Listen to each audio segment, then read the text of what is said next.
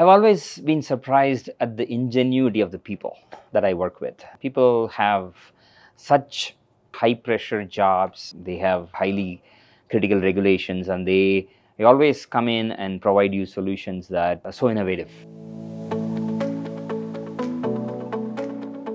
Hey, my name is Yuvaraj Sankaran. I'm the Chief Architect for the Data Fabric and Decision Sciences platform. Since I've been in a technology role over the years, I have understood the value of influencing others, especially folks who don't report to you. I've seen mid-level and even senior technologists struggle with this. The reason is technologists are typically engineers who develop software and they understand and develop code extremely well. The compilers and software systems that they interact with don't argue with them. However, people do disagree and argue. So this skill around influencing people needs to be developed consciously. A lot of this includes active listening and developing a sense of empathy.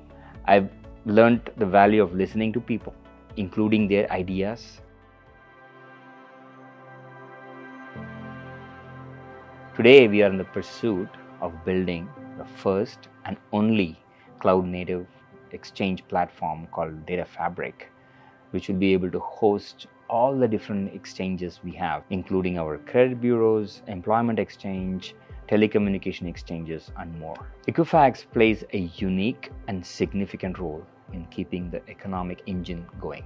This has to be done while we adhere to some of the most strict industry and government regulations globally. All this creates a set of unique technology, security, and business challenges. Equifax provides an opportunity to develop software platforms that require us to blend bleeding-edge technologies, security, compliance, governance, and analytics, and build products that intersect all these disciplines. As a result, engineering teams experience building highly secure, compliant, cloud-native, scale-out software products that use our unique data assets globally. Very few companies offer similar challenges and opportunities that are so critical to the financial services industry.